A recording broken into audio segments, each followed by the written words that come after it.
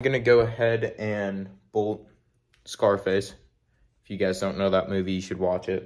All right, ladies and gentlemen, welcome back to another episode of Horsepower and Pizza. Today, we're working on the E46. I should have started this video like an hour ago because I already got shit torn apart. I'm going over the E46. I already did an engine oil change. Went over a couple things. I'm cleaning out the idle air control valve because the car had a really bad rough idle. S54s, if you guys don't know, they don't open up the main throttle bodies until like, I think it's like 20 to 25% throttle. So literally just casually driving the car around, the throttle bodies aren't even open. It's the main idle air control valve. You guys can see that this one's a lot bigger than the E46 ones because that one is actually like an idle and a low speed or low load throttle body because this thing has ITBs. And if it would just use the ITBs, the throttle would be insanely touchy, like getting going and everything. So that's how they fix that. But when that gets dirty and when that sticks, when the car transfers, so the car at like, I think it's like 25% throttle, the car will start opening up the throttle bodies but then when you close it, it goes back to the idle air control valve, and if that thing's sticking, it'll, like the idle will come down and it'll bog, and then it'll sound like the car is like about to like blow up. It's literally this thing, just your PCV oil and all that stuff making this thing stick. So you just throw a little brake clean down there, shake it around, and then it's good. So as you guys can see, I got stuff taken apart. I want to get a different valve cover. I don't know if I like the white. This is the legendary S54. As you guys can see, got dual Vanos. This Vanos was rebuilt, has the Bician or whatever exhaust hub and all that stuff. New Vanos oil line, those things are known to go out because there's a oil pump on the cam. That thing delivers 1800 PSI of oil pressure. This is a hard line up top, but down below, it's a braided line, so they'll start to leak from there just because of the immense pressure. It's kind of dirty under the intake manifold. I'll clean it all up. There's one oil leak on this car, and it's leaking from the oil pressure sensor. Luckily, I have a brand new one sitting in my toolbox. I'll go ahead and replace that. Now, this is what I mean. The car has 6 throttle bodies. There's 1 per cylinder that helps improve throttle response. It eliminates any reduction in airflow, so you can have the most power, but this is the crazy thing. So this engine's bone stock. All right, so if you open up these throttles, and if you can see down there, it's kind of hard to see. You can see how wide, and the valves are right there. It has direct airflow. You guys can see the stock head is already knife edged and everything, and that's like insane for a stock head.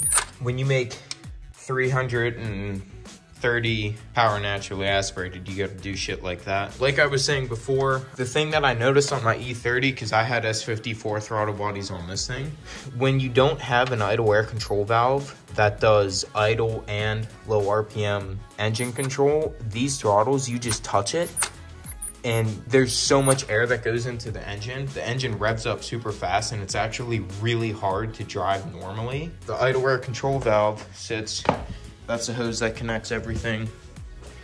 It sits right there, and then it acts as almost like a 7th throttle body, so it's not a pain in the ass to drive the car. And eventually, something that we're gonna do to this car, I'm gonna send my DME out to Castle Performance so I can run these bad boys. These are trumpets that I print out, and I'm gonna make a kit. This is just like a test trumpet. Quality isn't there right now because I had my 3D printer running on like maximum speed, so you guys can see the actual like 3D printed lines in it. But this is insanely strong. Like I can put all my weight on it and jump on it and nothing happens. So these will sit medium length. That's gonna be the longer length. You guys can see. So it'll sit like that, and then it'll make all the cool noises and all the power. I will manufacture a shield here to protect it from engine heat, and then we'll do dust covers over the trumpets.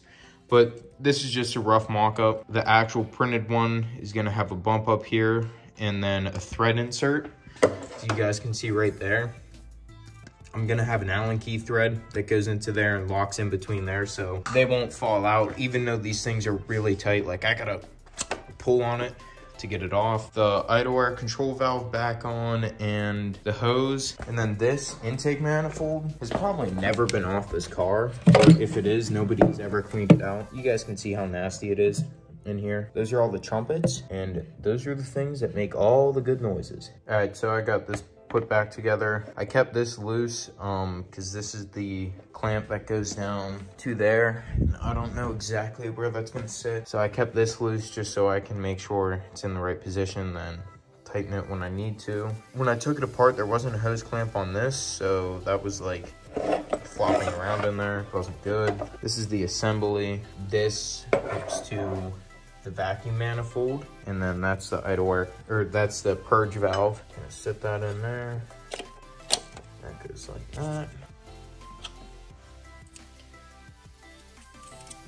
So that clips to the vacuum manifold, and this car actually has a vacuum manifold because it has ITBs, and that isn't an intake manifold because it doesn't hold vacuum, it's an intake plenum. That's where the throttle bodies are, right there. And then behind that, there's vacuum in each individual like little vacuum chamber in there. So there's these tiny little things that, here, I can just show you guys. This right here, that's for the fuel injector. This is for the vacuum port. It goes into the vacuum manifold. Those things go down to every cylinder and they go into right there. And then what that does is collects all the vacuum out of every throttle body, and it brings it to your brake booster. And then there's a little tee-off right here for the vacuum line that goes to the fuel pressure regulator. Tighten that down. They don't need to be super tight.